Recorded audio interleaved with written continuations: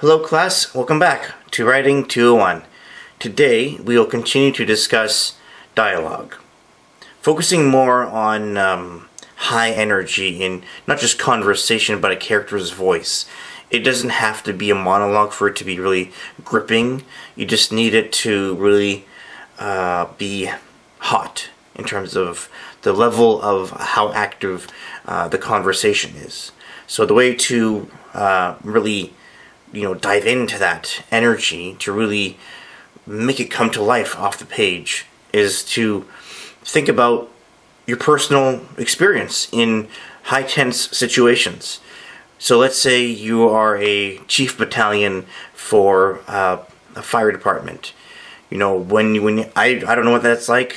I know someone who did do that for a living, and he said it's always a high pressure situation where you're the one that has to put out the fire, and you're organizing everything, telling everyone what to do, making sure that the victims of this fire are safe and are calmed down as this horrible situation is developing. So that really made me think about how do you create that kind of energy, that kind of tension of all of this chaos going on around you, and you have all these different levels of not just energy but ways of acting in the situation. The chief battalion is trying to stay in charge and direct people and keep the victims calm, that kind of thing. But if that's not the kind of job you have, think about just personal disputes you've had. Like, you and your girlfriend had a fight and it went for hours and even through the night, and it just kept going, and the next day it was a different energy in the house. Those kinds of things where it just sticks with you. You remember how heated and tense it was. Those are the kinds you think about when you're creating that kind of not just dialogue, but those kinds of moments in your story. It doesn't have to be just dialogue, but that's our focus for today. So when you're doing probably that kind of scene of a couple fighting, think about that, but not just yourself, other people. It's like I said in the other video in regards to dialogue, that it's not just about what you experience, but what others experience as well, whether you know them or not. So before I ramble on more examples here, I'm going to show you an example of high energy in a conversation. So for the example that I'm doing, it is from my book again, Boone and Jacques Soughton's Secret, Book 1, and which, let's see here, sorry.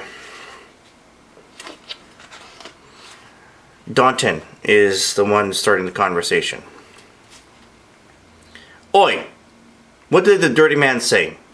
He kept fixing his tie and patting his patting his eyebrows, while waiting for Jacques to answer him.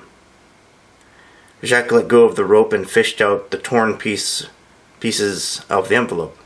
He presented it to Danton and said, "Mr. Crom said, tell Danton he can eat his invitation and I'll see him Monday."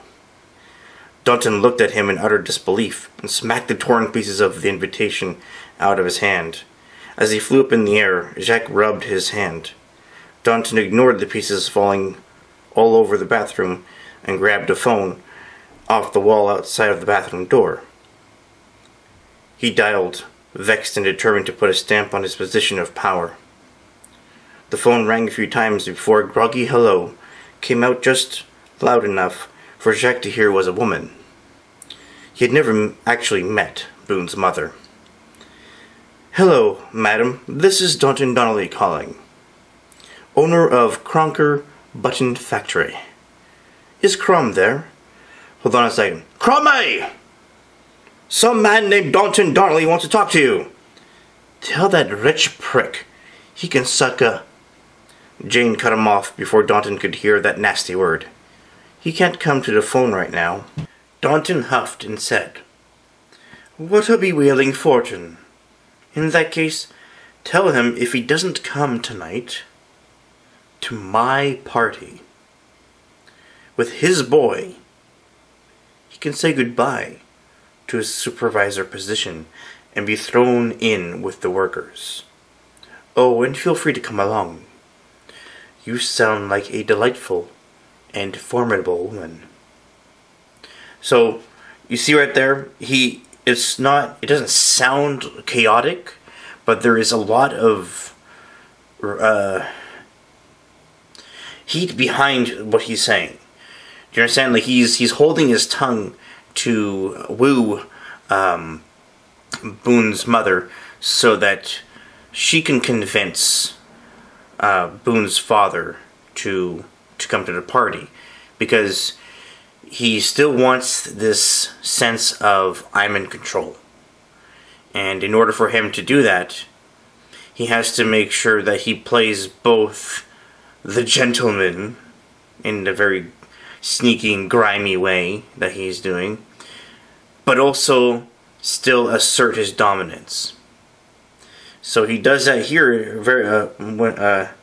by saying a compliment to Jane, and then also kind of giving a little sting to Crom, Boone's father, threatening to take his position away.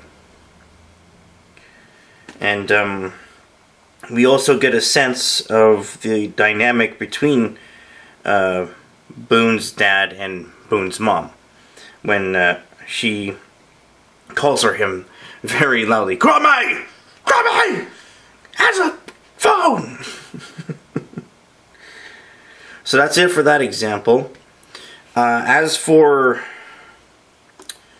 how you can translate your personal situations that you can reflect on or pull from, the way to do that without copying or replicating the line-for-line argument you had, which would be really distasteful to do that to an ex or a current partner, is to not make it about you. Make it about the character. It doesn't mean that you ignore your life. You just pull the energy from that conversation and translate it to what is currently going on in the story, like at that point. Because it's not about copying what you take from life. It's about taking the pieces that work best for the story. Which I know sounds kind of sociopathic, but it just works for storytelling, because the way it helps us writers with storytelling is that it comes from a real place. That's really it. That's what dialogue is. It comes from a real place. Even if you write something extremely, high fantasy, very fantastical. So here's another example of 1 second. That I grabbed the wrong book. I was really thinking about the conclusive part of series of unfortunate events.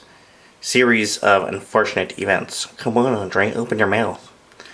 This is book 12, the penultimate peril. So, one of the things I always loved about this series is how alive these characters feel. Like it's a juvenile style of writing because it's meant for a younger audience. But even to this day, the way Count Olaf was created and how he comes off the page is very charismatic in an evil way, if that makes any sense. Like, here, just listen to this little monologue he does towards the end of the story. I'll start with how Lemony Snicket describes his eyes. His eyes had never gleamed as brightly, and his smile had never been as peccant, a word which here means so hungry for evil deeds as to be unhealthy. It was not unlike the face of Dewey had been as he sank into the water, as if the villain's own wickedness was causing him great pain. "He won't be the only volunteer who dies today," he said in a terrible whisper. "I'll destroy every soul in his hotel, sugar bowl or no sugar bowl. I'll unleash the medusoid mycelium, and volunteers and villains alike will perish in agony. My comrades have failed me as often as my enemies, and I'm eager to be rid of them. Then I'll push that boat off the roof, and I'll sail away with..." And then Violet interrupts him there, but you see that it's not long, but it's so eerie. It's so like he's lost his mind. He's so broken from all of these trial and errors of trying to get the Baudelaire fortune, and he's just like, "Ugh, why can't I have what I want? Just give me what I want." Is what I pick up. I get from this moment here. And there are other moments where he's like that, but this is like his breaking point. So, how do you do that? How do you find that sort of, I call it the frustrated angry bear anger. Do you know what that is? It's like, if you've ever seen a bear just seething with anger when it's staring at a human or an animal, it's just like, it's drooling for that satisfaction of its own anger and hunger. So how do you find that in dialogue? How do you put that in there? So the way I've done it is I've just remembered being able to read someone. That's really how I've been able to put that into writing. Is how can you see through someone? That's really the art of dialogue, is seeing through what someone is actually saying. So let's say you have a boss that is quite passive, and then one day they just snap. The way that can help you is that you start to understand that everyone has their way of protecting themselves, but everyone has their breaking point, meaning we're human. No matter what we do in life, whether it's our profession or how we present ourselves to other people, there comes a point where someone says something or does something that pisses you off so much that you just snap. So when you understand that, that's how you can create those peaks of energy, and how you can kind of pepper that in to conversation, not just one person's line or piece of dialogue, but throughout the whole conversation. I was going to give you an example of it by Stephen King, when Pennywise starts to show his own fear and frustration. But the book is like 1,100 pages, and I didn't have time to go digging through all those pages. But what I remember from that story, more so than the movie adaptations or mini TV series, is that Pennywise, when he's talking, it's not just about him feeding off of these kids' fears. It's also trying to keep them from giving him a taste of his medicine. But that happens. Spoiler alert. So when that happens, we get to see as readers and as an audience that he's scared as hell. He thought that was his power, that he was able to play mind games, to keep people at bay, to keep them away from his own weaknesses. Because believe it or not, he does have them. It's very hard to find because he is a monster. He is basically immortal. So how do you defeat darkness, right? So that's something to chew on. Lastly, for dialogue, what I want to leave you with, really, is when you're thinking about how do I make these characters real? And how do I do that through dialogue? Just like I said, it all comes down to what have you been through in life? What has really, shaken you to your core? Is it the death of a loved one? Was it some huge fight you had with a loved one? Or your life partner, a sibling, co-worker, boss? I don't know. I mean, everyone's had one. More than once. We've all had those moments more than once. And those are the moments that we have to think about. Not in the sense that we dwell on what hurt us or who hurt us, but what's stuck in our heads. So, really think about that. Dialogue can be really personal, but it shouldn't come off that way. Like, it shouldn't come off as you as the author putting in your personal issues, like verbatim, and then just saying, here, take my pain. No. It's here. This is the character's pain, not mine. It may be kind of tied into mine, or loosely based on mine, but it's not my pain, and it's not my life. It's their life. Remember that, okay? That's very important. You are creating a new life. It's not yours, okay? It's the character's life. So when you're writing dialogue, make sure it has to do with who they are as a person, not who you are as a person. Okay?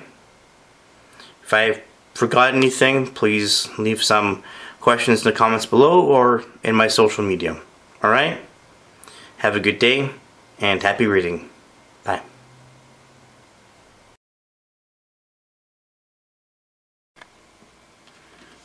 Find your rhythm. Find your rhythm.